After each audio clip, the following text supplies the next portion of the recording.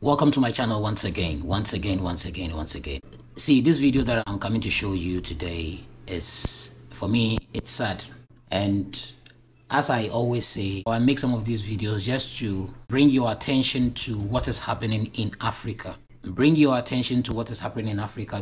we are lucky in Ghana, we have not experienced something like this. But I remember some time ago, we experienced it. It did not really last for a very long time, but we have experienced it before, you know? And Nigeria is one country that I'm a bit surprised, because when it comes to the oil, see, Nigeria has oil that Nigeria should not and never short fuel anywhere. Like, nowhere in the country should struggle to get fuel. No car, no citizen. But I look at some of these videos, or I see some of these videos, and I'm like, why are African leaders like this? Why are our African leaders like this? See, one day, something will happen in Africa, and it will not be pleasant to a lot of people. But the question is, who caused it? Who caused it? Who caused all of this? I'm coming to show you a video of, see, let's go into this video, watch, come back and talk about it. This is the fuel scarcity condition of Nigeria, an oil producing country. You see the scarcity? Everybody queuing to get fuel. As for me, this is the second fuel station that we have been this morning just to buy fuel. Second fuel station. And you can see from your eye, the queue is queuing. The queue is queuing and you can't do anything. Yes. That is what the government of Nigeria wants you to believe. You just have to queue and don't complain. If you complain, see, this is a queue. I can go back and back and back. You see travelers stranded, everybody stranded, everybody tired. Stress. People's father running to go and enter their car. To go and queue for fuel that they are not even sure of. Yes, that is the state that Nigeria is right now. A state of confusion where everybody has to queue to get fuel. Everywhere is shooked. Everywhere is shooked. Yeah, we are in Nigeria. You see this queue. This queue is to buy fuel. Is to buy fuel. In Nigeria, this is Abuja, Nigeria. The queue you're seeing right now is to buy fuel. Fuel in a filling station. Is to buy fuel. In an oil producing country. This is how we queue to buy fuel. If I say it as a Nigerian living in Ghana, they say me, I'm too talking. This is a queue to buy fuel in an oil producing country, Nigeria. Is this fair? You see where I video from?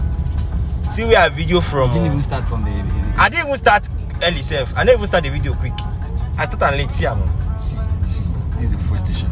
Look at how chaotic it is just to buy fuel in an oil producing country. Oh yeah. Okay. I will not say more than this. So just look at a country like Nigeria. Shortage of fuel, and look at the number of cars. And this is not even Lagos. You know, Lagos, they have numbers. They have a lot of people, like over 20 million people. But this is Abuja, the capital, the well-organized capital. Like, this is a place that was planned really well. Even look at them. So I was asking myself, if this is Abuja and this is how they are suffering to even get fuel, then what about Lagos?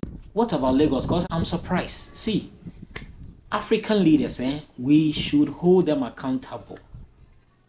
But sometimes I don't blame anybody. I blame ourselves. To be honest, sometimes I don't blame anybody but ourselves, because how do we vote?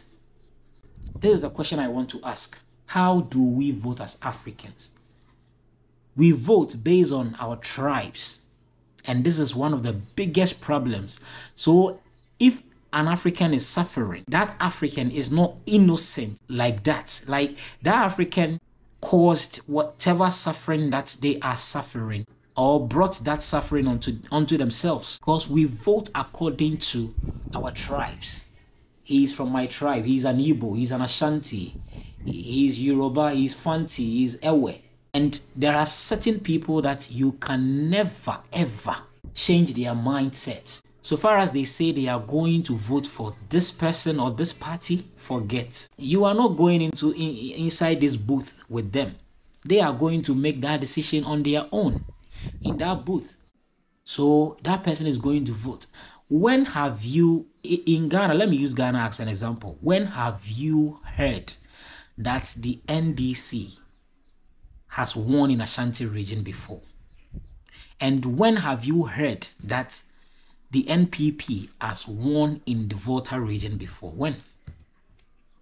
When? Give me a particular election year that you heard that has happened in Ghana before. And the same thing applies to Nigeria. When it comes to the Igbos, the Yorubas, and the Hausa people, same thing. And it is the same thing for every African country. For every African country. And this is very sad. This is one of the things that we have been doing and see, it's affecting us, but we are not seeing. Yes, we have a few floating voters that if this government doesn't perform, they'll vote for this one. But how many are they? I'm sure even in Ghana, for instance, they are not even up to 1 million. They are not even up to 1 million. Or they are not even up to 2 million. These floating voters. But there are certain people that no matter what you do, they will vote for a particular party. Either NDC, MPP, PDP, APC. That is it. Nothing will change their mind. You cannot do anything to change their mind. And if we are suffering like this, we should keep on suffering because we caused all of this. It is us. It is nobody. We caused it and we should suffer it. Thank you so much for watching.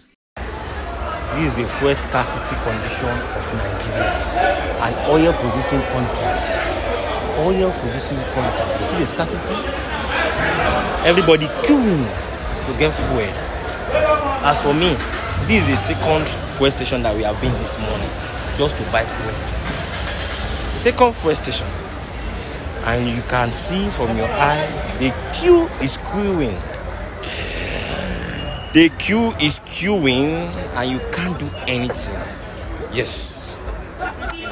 That is what the government of Nigeria wants you to believe. You just have to queue and don't complain. If you complain, see, this is a queue.